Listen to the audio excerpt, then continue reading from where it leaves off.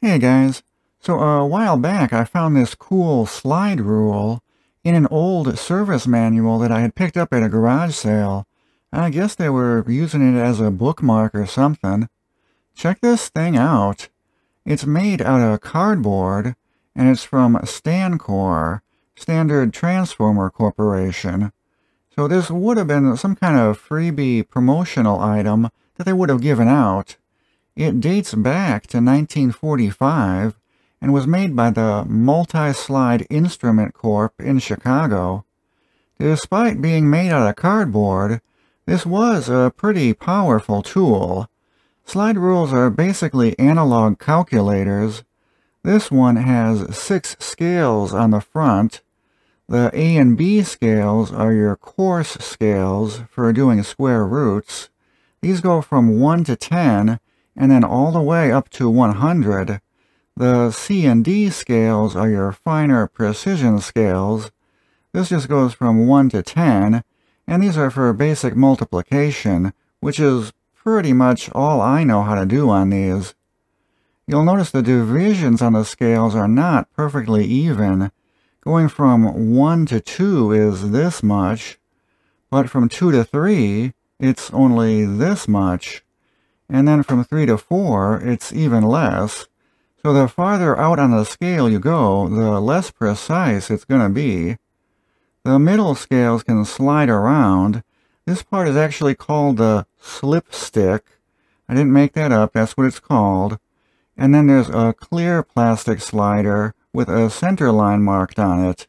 That is called our cursor. So to use this, if we wanted to say multiply 2 times 4, we would slide the slipstick so the 1 on the C scale lines up with the 2 on the D scale. Then we'll slide our cursor to line up with the number that we want to multiply by, the 4 on the C scale.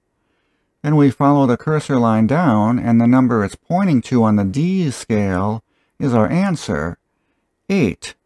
If you want to work with numbers larger than 10, you have to add the zeros on yourself. So for 20 times 40, we do the same thing we did before. Line this up with the 2, except now it'd be 20, and the 4, which would now be 40. And then for our answer, we'd have to remember in our head to add 2 extra zeros to it. So instead of 8, we're at 800. Same thing for decimal points.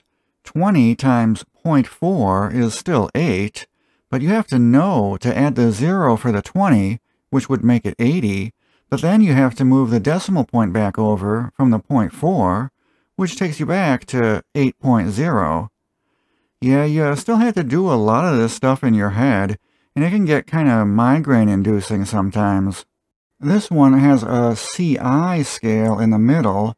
That scale is the opposite or inverse of the C scale. That one's for calculating reciprocals. The K scale is for cubing, not Cuban, cubing, multiplying by the power of 3. There's also some cool charts on here for doing unit conversions, so we can use this to convert stuff from normal to metric.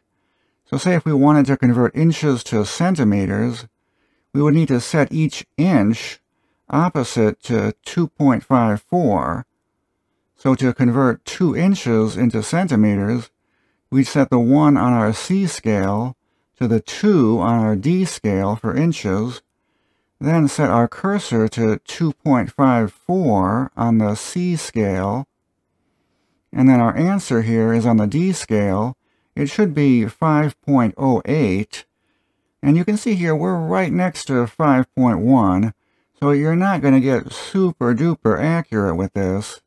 These are good for basic calculations out in the field. This slide rule also has a 4-place logarithm table in the middle here. This is more migraine-inducing stuff. And there's even more stuff on the back.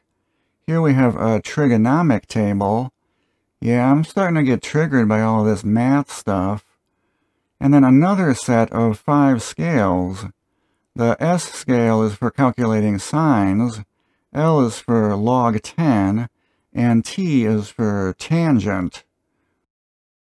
Now on the back scale, there is no cursor, so if you wanted to use these scales, you'd have to slide out the cursor from the front side. It's just a clear piece of plastic, and then slide it back in on the back side.